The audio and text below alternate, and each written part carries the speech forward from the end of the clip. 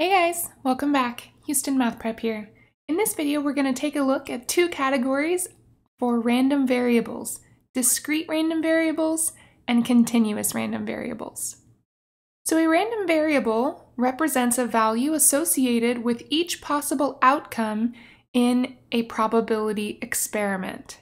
And it turns out that all random variables fall into one of two categories, and those are discrete and continuous. The rules for how we work with random variables in each category are a little bit different, so we want to start out by figuring out which is which and how we can tell. So a discrete random variable will have values that are distinct and separate.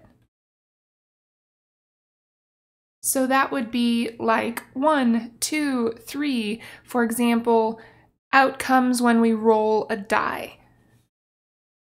They will often be counts, and there are a finite number of values.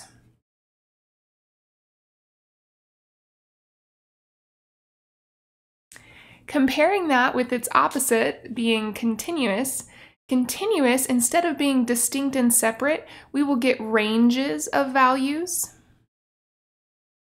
Continuous random variables will always be measures rather than count. So that would be things like height or age or weight or that kind of idea. And these have an infinite number of values.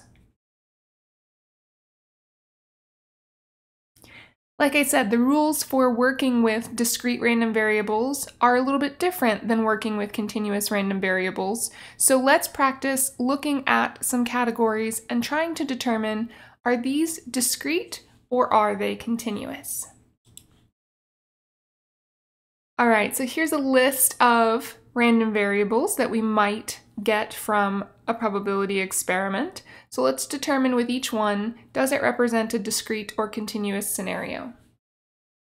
So the first one, the number of typos in an English essay. So the question that I like to ask myself is that a measure or is that a count?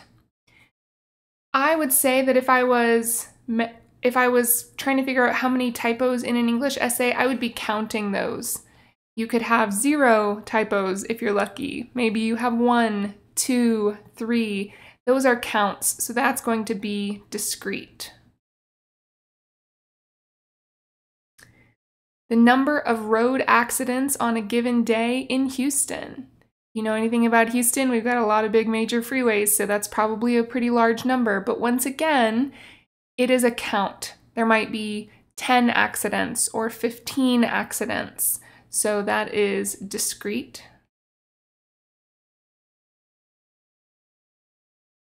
The height of a person. So there are lots and lots of different possible heights, and height is not a count, it is a measure. We measure how tall someone is. So this would represent a continuous random variable. The number of siblings that an individual has. So we don't measure the number of siblings, we count them. So that would be discrete. The age of a person, that is a measure, especially depending on how you're measuring. Are you measuring in years, weeks, days? So that would be continuous.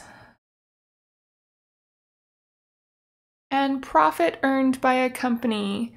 Profit would be a measure of a dollar amount. And there are infinitely many values there, so that would be continuous. All right, guys, in our next videos, we'll talk about how we work with these different types, but that does it for this one. We'll catch you in the next one.